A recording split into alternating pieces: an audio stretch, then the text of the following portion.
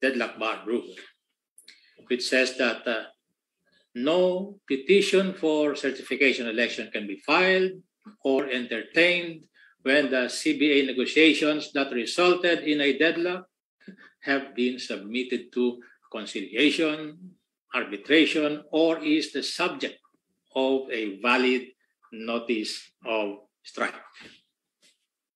Now, there was this the case of Nakusik versus Trajano.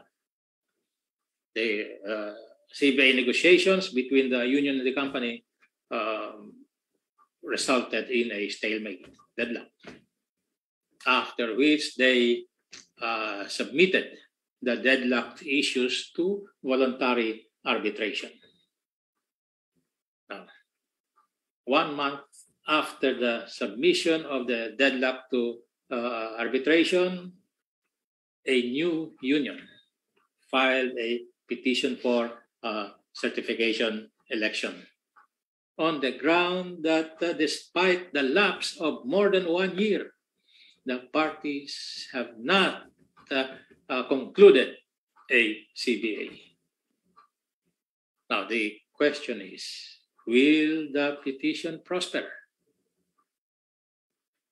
The Supreme Court ruled that the petition will not prosper because the deadlock has already been submitted to arbitration.